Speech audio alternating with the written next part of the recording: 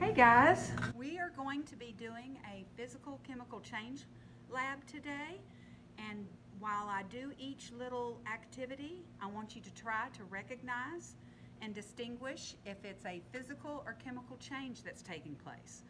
Remember, for a chemical change, something new needs to be formed.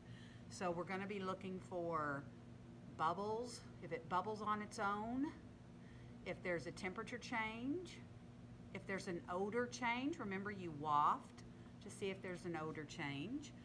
You're going to look for a color change.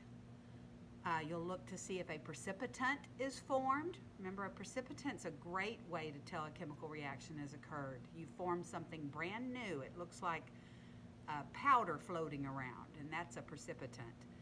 And then the last thing, I don't know if I said temperature, so you're going to look for bubbles, color, odor, precipitant, and temperature change, because all chemical reactions have either given off or taken in heat. They're either exo or endothermic. So here we go. The first is sugar and water. So I have some water here, and I'm going to add some sugar to it. Add some sugar to it. And I stir. And voila, all the sugar's disappeared. It's all dissolved. So think about what you know about physical and chemical. And here is sugar water. The next one I'm going to do is burning magnesium. And this one's really fun. So I'm going to turn off the light so you'll be able to see it.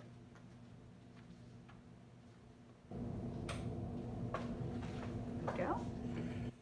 Our Bunsen burner. See, I have it going, and I'm going to take a piece of magnesium. See the magnesium right here? So I'm going to take a piece of magnesium. I'm going to use my crucible tongs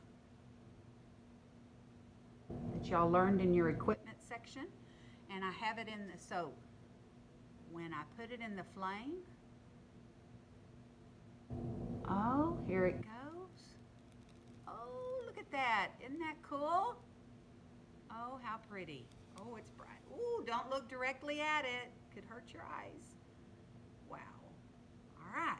So now we have the magnesiums turned into ashes, and that would be that one.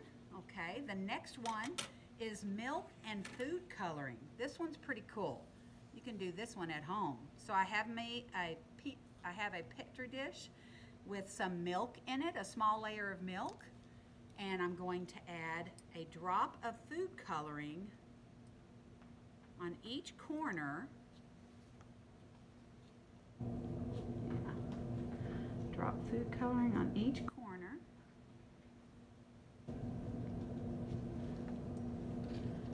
And we have red. Whoops, got a lot of that red.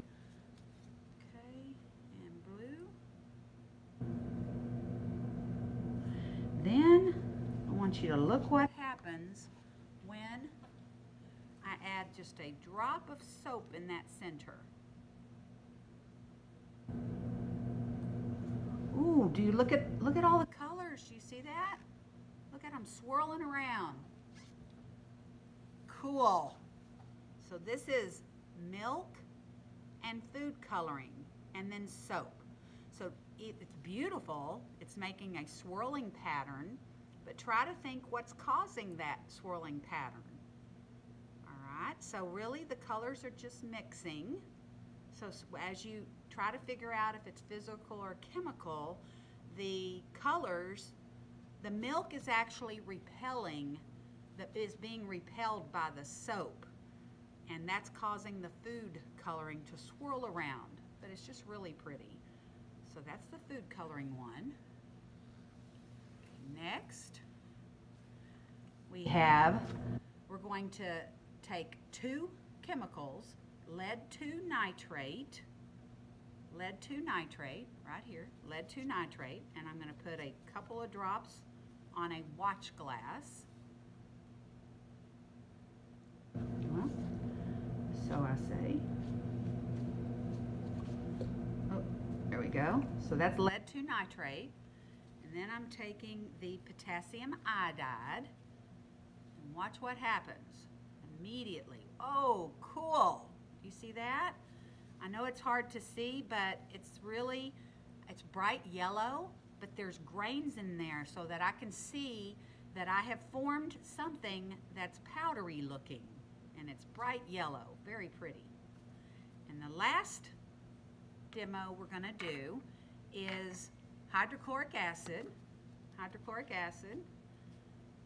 and a piece of magnesium. So let me get you here's my hydrochloric acid in here. There we go. Hydrochloric acid, and then I'm going to drop a piece of magnesium in there. Oh my goodness, do you see that? Woo! And you can waft. Oh, it has a strong odor. It's really bubbling. Oh, and it's gone. The magnesium's already gone. So that is our five activities showing physical and chemical changes.